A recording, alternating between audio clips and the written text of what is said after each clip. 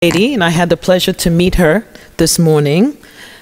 This is Muna, and Muna will be discussing for us, let me just turn my page a little bit here, ESG reporting, the complete returns. Muna, Merghani, just relocated a few months ago to Dubai from her main office. She is the Chief Human Resources and Sustainability Office at, I'm going to say the way you would say it because you're from Sudan, Haggar, right? Haggar Group instead of Haggar, American way, right?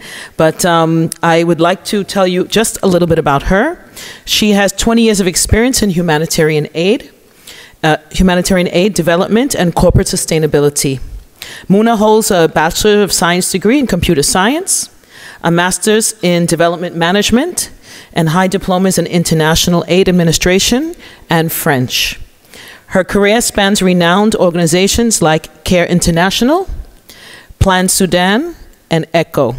As head of corporate sustainability at Haggar Group, she champions socially and environmentally responsible operations, aligning with sustainable developmental goals.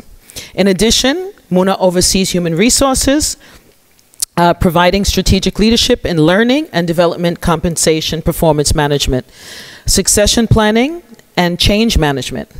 Her dedication to humanitarian values and sustainability marks her as a distinguished figure in her field. Ladies and gentlemen, please let us put our hands together for our next speaker.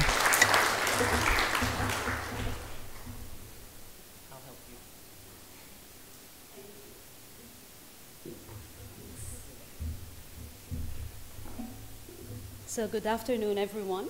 It's always a bit intimidating when you have to present following such distinguished speakers. Do you want the mic? I think that's fine, or I better use the mic. So basically, a lot has been said about ESG and what ESG is all about and the importance of reporting and all of that. What I will be presenting to you is just how we do it. We are like Nicola. Where's Nicola? We like to make things our own abbreviations. We like to make things fit for our context, particularly that we are a corporate operating in a developing country. So sometimes theory, when it comes to practice, like theory on ESG, when we want to implement it, we get faced with a lot of obstacles, a lot of hiccups. So basically, I'm trying to, it's not moving. It's not on the presentation mode for some reason. Oh.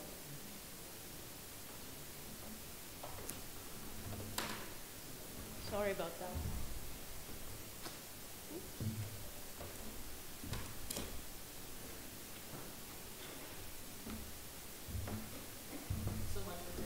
Yeah.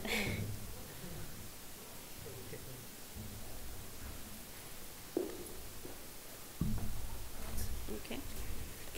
Shall I keep here? So connected.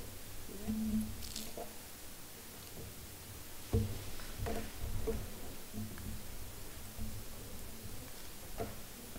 You can use this. Okay, just the enter.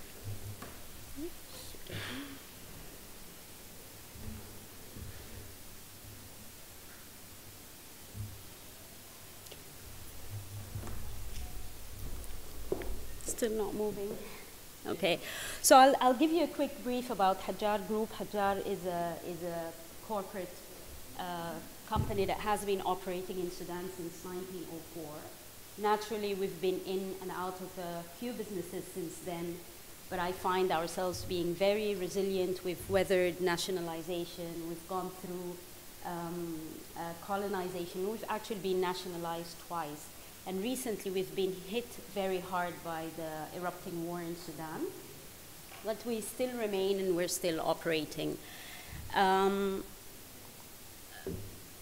would like to share with you as well, currently, we have our strategic focus is in renewable energy, agricultural value add, and technology. And our focus is on Africa, and we believe that these focus areas are are the areas that should or will be helping sustainable growth in Africa. I'd like to just read you our mission, because I believe all that we're doing and the sustainability activities that we are implementing are actually anchored in the mission of our founder, which has been set, the mission was set back in 1973, which is let us work together in peace and harmony to build up new businesses that will be of benefit to us, and most importantly to the countries and people we chose to invest in and work amongst. So this mission says a lot.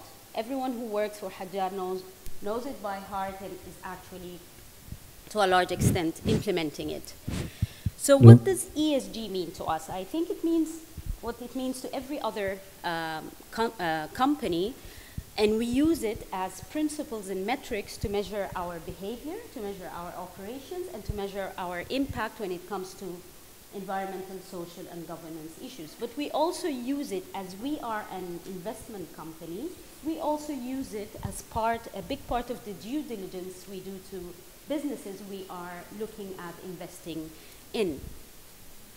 So all that concerns people, social, the environment, and governance. When it comes to the environment, I can't claim that we're doing it all, but we are definitely monitoring our carbon footprint. We are looking at climate adaptation and mitigation projects. I'm very proud to say that we are the first and only private sector in Sudan to carbon trade. And we look at the protection of the environment and biodiversity, either by, unfortunately, right before the war, we were progressing really well in embarking on mangrove restoration in the Red Sea in Sudan, but this has gone down the drain, unfortunately. We look at sustainable use of resources and waste management. When it comes to governance, definitely board diversity. We help actually, as the sustainability team, we help in developing authority matrices for companies and for, along with the legal team, of course, and for the board. And in anti-corruption, we also are involved in anti-corruption and compliance projects. We were progressing really well in a project related to anti-corruption and ethics and compliance, and then also the decision-making process. Social, oh, I'm so sorry. You haven't been hearing anything? Just a little closer. Okay, sorry. So when it comes to social, and as Dr. Ashraf has mentioned, it's really not about planting, painting schools or building schools. It's really, we always like to say, and this is the term our CEO likes to say a lot, is that we need to tidy up our house first. So we really like to start from the inside, particularly that we have industrial companies. So we have a large base of laborers, which we need to focus on their pay, on their contract. And that is also to, one thing which is very important to highlight is that we operate in a country that does not have governance, where we could get away with things if we wanted to, where we could employ people without even contracts. So it is purely and strongly a self-monitoring exercise and a self-governance process. So when it comes to social, we focus a lot on our labor practices, our human rights practices, diversity and inclusion in particular, social development, like community development projects, that's like the charity, philanthropic part. We also consider it as part of our ESG practices. Our consumer issues, data privacy, and all of that, we consider it as part of the S.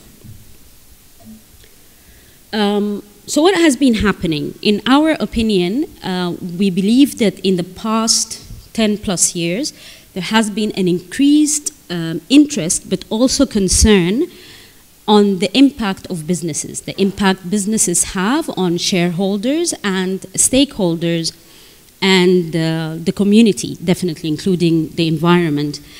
And there was a very big need to quantify that impact.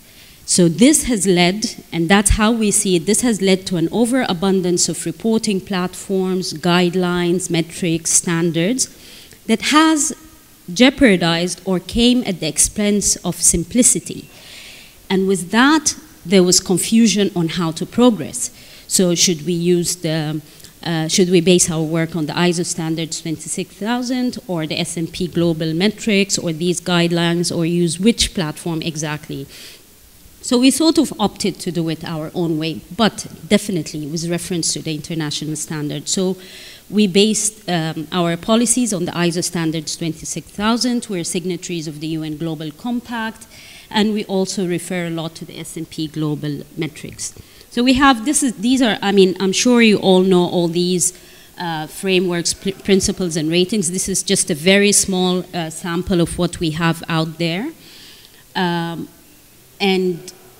the controversies around them, and many of the speakers before me had already mentioned them, so I don't want to be repetitive, but there are the issues of greenwashing, there are the issues of data quality and clarity, there's also the cost, there's also the technology, which not every, so if we want even small businesses, startups in a developing country to adopt sustainability measures, sometimes we can't ask them to use the technology that comes with it. Sometimes they can't bear the cost of this technology in these platforms.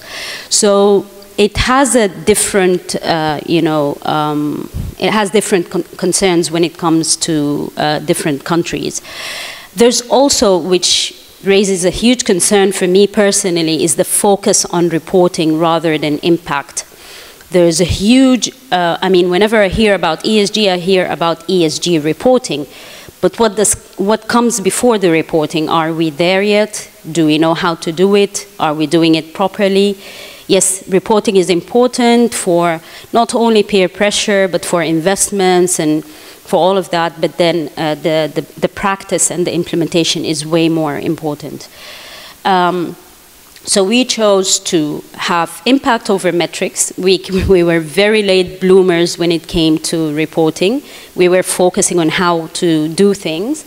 And so if we are making reporting mandatory or disclosure mandatory, we do not think that this will solve the problem. And we do understand that metrics definitely provide a structured way to measure ESG, but it really, we believe that it is overshadowing the importance of positive change and sustainable impact. So we really need to create a balance between the two. So for us, impact really needs to translate into tangible change. Positive outcomes, and also the depth and the significance of the impact should be more, is more important than the quantity and the size of the metrics that we collect and measure. We need to have adaptive strategies, and that is what we did, is that we make strategies that are fit for our context. I'll give you an example later of how we did that. We need to have creative solutions and really have true values beyond just statistics and data and measures. And that is when we came up with the idea of the complete returns. And the complete returns for us is basically a metric that it's a measure of the group's financial performance coupled with environmental, social, and governance performance. So, and that is a simple formula of return on equity plus the sustainability index. I'll take you through what sustainability index to us, but return on equity is the financial metric we all know about, measuring profitability. But we no longer report to the board only the financial metrics, we actually report our complete returns. And prior to embarking on these complete returns, we definitely thought about materiality, particularly that we have different companies, some of which are very, very new, advanced, technological. Others are quite old, very old, like industrial laborers, manual stuff, and that were working fine, but that were a bit it was tricky to embed things in the same way that we did with nascent companies. Also, the production processes were different, the services provided were different, so we had to look at the materiality of these metrics with regards to each and every company. Look at the impact, look at the significance to our stakeholders. Some companies produced consumables, food products, others produced fridges, others were in telecom. So the sustainability index, so the complete returns is the return on equity and sustainability index. For us, the sustainability index is basically another measure that we have set up. First, we relied on the SDGs, and it helped us identify where we want to head and aligning our strategy with the Sustainable Development Goals as far as possible.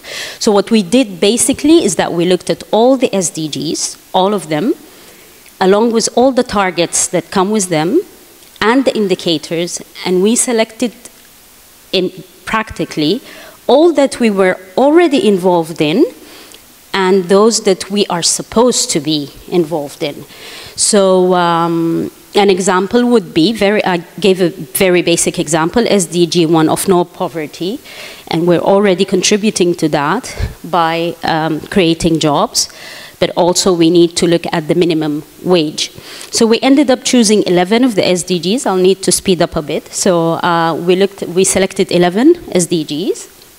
I'll give you a quick example of how we looked at one of them, which is the gender equality. Basically, it's achieving gender equality and empowering all women and girls. We looked particularly at target 5.5, which is ensuring women full and effective participation in the workplace and in the decision making. Indicator 5.5.2 is about the proportion of women in managerial positions. So we took that indicator, we reflected it on us, and we fit it for our context and changed it to proportion of women in top management levels in Haggar. Top management levels in Haggar are basically directors, C-suite, grade A, which are all the heads of departments, and general manager positions. So we created a computation method, like a formula, so number of women divided by number of employees in these positions. And at the time we created that computation method or formula, it was 2019, we looked at the baseline at that time. I frankly do not recall what it was in 2019, let's say 8%. We set a target for 2025 in close coordination and agreement with the CEO so that we work on it. And then we gave that, because we did this for all the 11 SDGs, we gave each one a weight. And the weight depends a lot on the importance of that metric for us and also the practicality of doing it. One example of things that were not practical is increasing the number of women in industrial companies for the sole reason that the market did not have the supply. So vocational training in Sudan was a big part of it is like men, so there were no supply of women in the market. So we would have been shooting ourselves on the foot had we set a target of 50%. But that is not to say that we let go of it. We were communicating and talking to vocational trainings about it. And with these metrics comes work, comes a change in policies, comes activities, comes projects, from looking at our sexual harassment policies in the workplace, if there were actually cases of sexual harassment, how do we recruit people? Are there hidden resistance from heads of departments to recruit women? All of that, anti-discrimination policies, which we already had, but we needed to make sure that they were actually applied. And this is just an example of other SDGs that we looked at. So SDG 8, where we looked at, since we have industrial companies, decent work and economic growth, so occupational injuries, inclusion of people with disabilities in the workplace, and then we created formulas, and then we worked on activities and all of that. This is the end result. It's a very, very boring, heavy report, but we do that on a quarterly basis. And the final result is basically we had set a target, complete returns, we had set a target. We take 70% of the return on equity, couple it with 30% of our sustainability index, and this is for us our complete returns. So that is not to say that we undermine all reporting, other reporting mechanisms or metrics, but we really saw this as fit for purpose for us. And this has not stopped us from developing and working on our UN Global Compact reports, on our S&P Global one. But as mentioned earlier, we really wanted to do it in-house, so that we're more like we can amend and adjust as we see fit, particularly that this had to go with a lot of paradigm shift within the company. So we had to do a lot of awareness raising amongst the heads of departments, amongst the general managers, laborers, everyone, so that it facilitates the process when we come to implement it. Thank you so much. Thank you.